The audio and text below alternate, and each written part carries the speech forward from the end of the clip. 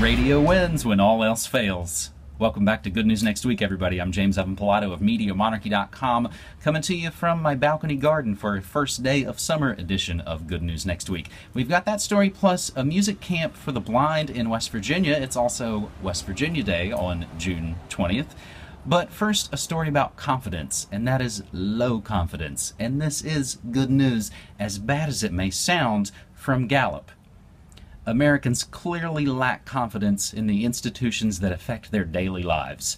The schools responsible for educating the nation's children, the houses of worship that are expected to provide spiritual guidance, the banks that are supposed to protect Americans' earnings, the U.S. Congress elected to represent the nation's interests, and the news media that claims it exists to keep them informed.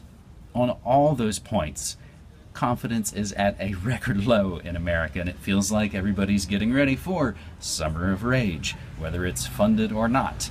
And so we have to kind of fight back against that rage and realize that corrupt institutions maybe need to fall apart, because we're working on building our own thing forward, hopefully.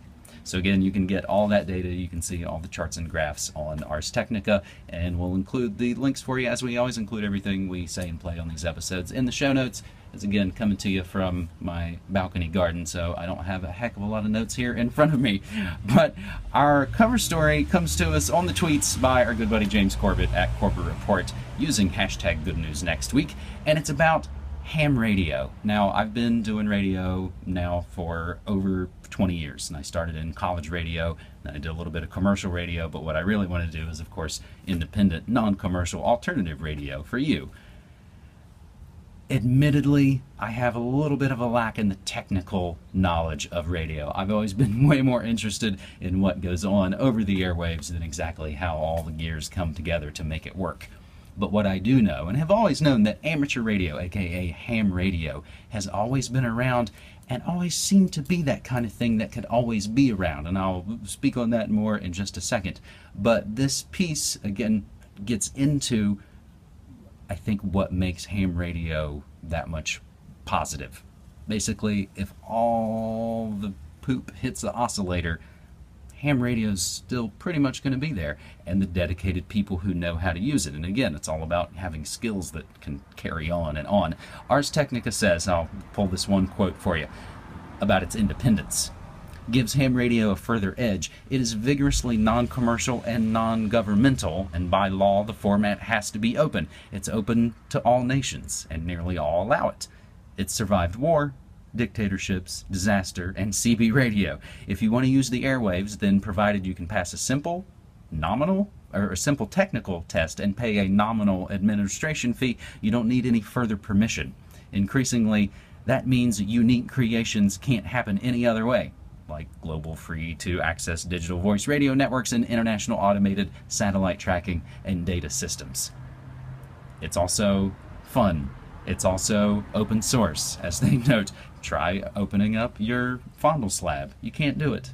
They've occulted all those things from us and are kind of trying to pull it away. And I think what we keep discovering week in, week out on Good News Next Week is all the good things have been hidden away from us, and they've sold us back the phony fake. Our third and final story on this week's Good News Next Week, episode 23, coming to you for the first day of summer, June 20th, 2016, from my garden balcony. There's actually a camp that just went down in my home state of West Virginia, and it is West Virginia Day. It became a state on this day, June 20th, as West Virginia broke off with the South to go with the North. So technically, I never felt like I was from the South being from West Virginia, because West Virginia technically is with the North. So there was actually a camp where they brought in a professional musician, also blind, who worked with a bunch of blind kids from West Virginia, and they worked and played and trained and actually put on a big show in Charleston this last Friday night.